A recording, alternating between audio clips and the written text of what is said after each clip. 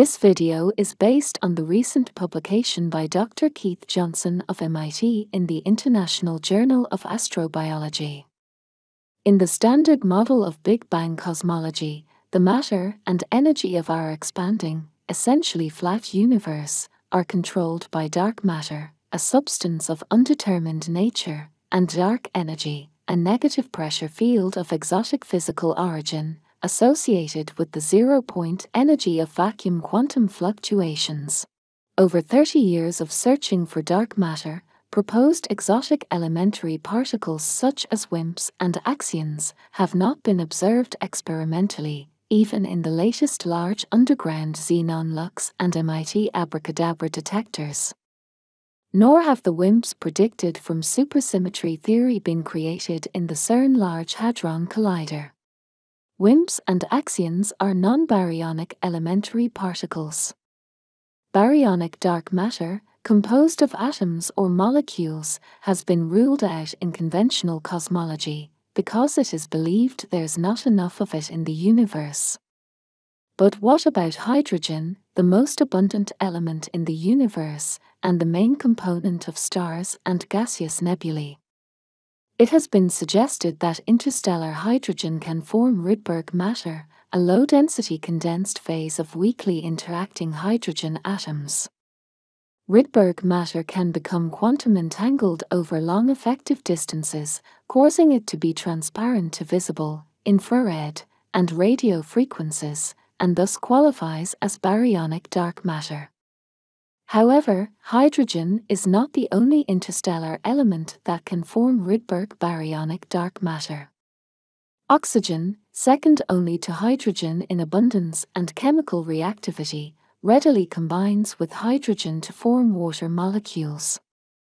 In fact, some nebulae, such as the Orion, contain vast amounts of water, which acts as a coolant in star formation there. It is also known that water molecules can bond to form nano-sized clusters. Here we see 5 water molecules forming a pentagonal nanocluster. This nanocluster vibrates in the terahertz region of the electromagnetic spectrum. Its cutoff vibrational frequency is 1.5 terahertz. The lowest entropy nanocluster formed by water pentamers is a pentagonal dodecahedral cluster. The dodecahedron contains a hydronium ion, H3O+.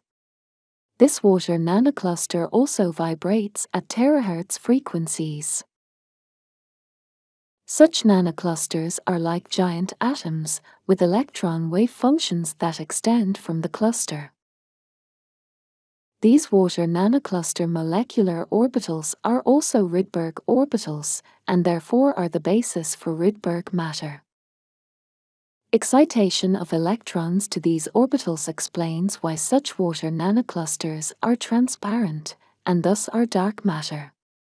Such cosmic water nanoclusters can form naturally in gaseous nebulae, as they are well known to do in Earth's atmosphere, and should be present in significant numbers throughout the Milky Way and other galaxies.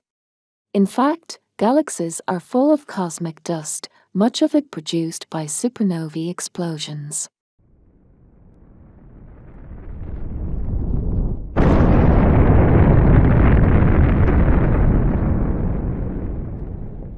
Most of the dust is covered by thin coatings of amorphous water ice, from which water nanoclusters are ejected into space by incident cosmic rays. The most stable pentagonal dodecahedral clusters survive. What about dark energy, which is believed to be responsible for the accelerating expansion of the universe? Unfortunately, quantum field theory predicts a dark energy density associated with quantum fluctuations of the vacuum that is too large by 120 orders of magnitude. This is called the vacuum catastrophe. To attempt to solve this problem, we first view the vacuum electromagnetic field as a collection of quantized harmonic oscillators of normal mode frequencies, nu sub k, summing over the zero-point energies of each oscillator mode.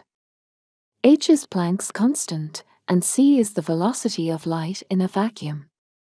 This leads to the energy density equation shown here. The wave vector, k, signifies the normal modes of the electromagnetic field that are consistent with the boundary conditions on the quantization volume, V. As V approaches infinity, one obtains the right-hand side of the equation. We can remove the infinity by replacing the upper limit of the integral by a cutoff frequency set by the Planck scale, but this still results in a huge vacuum energy by 120 orders of magnitude.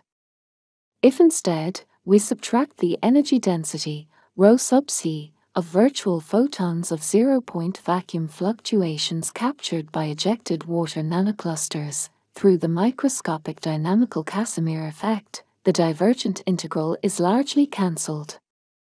Nu sub c is the cutoff vibrational frequency of the ejected water nanoclusters. This leaves the finite quantity shown to be identified with the dark energy density. For the prominent pentagonal dodecahedral water nanocluster, the cutoff vibrational frequency is approximately 1.7 terahertz. This formula produces the correct, relatively small dark energy density, namely 3.6 GeV per cubic meter. To summarize visually, cosmic water nanoclusters can absorb vibrationally, by the microscopic dynamical Casimir effect, the unwanted high-frequency virtual photons of zero-point energy vacuum fluctuations. Only vacuum fluctuations below the water nanocluster cutoff vibrational frequency are gravitationally active. The net pressure of the system is negative, consistent with dark energy. See this YouTube channel to learn the connection of this theory to life in the universe.